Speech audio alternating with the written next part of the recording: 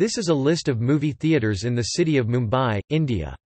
Mumbai has long been associated with films, with the first film being displayed here in 1896 by the Lumiere brothers. It thereafter became the centre of India's Hindi and Marathi language film industries, with the former often dubbed as Bollywood. The first cinema opened in 1913. Mumbai has many cinemas catering to a large and polyglot population. Cinemas often serve as major landmarks in the city and define the neighbourhood.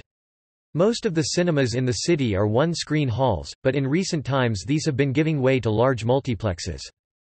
Recently some cinemas, often interchangeably called theatres, have been forced to shut shop due to the high entertainment tax, which stands at 55%, that results in huge losses.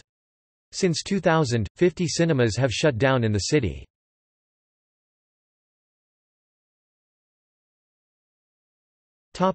IMAX. Mumbai is known for its entertainment industry, so there are a lot of cinemas. Such one example is Maratha Mandir, which is known for playing Dilwale Dulhaniya Le Jayenge for almost 20 years, being a single-screen cinema.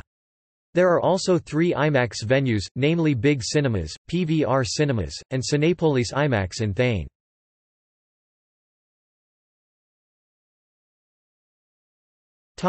Notable cinemas.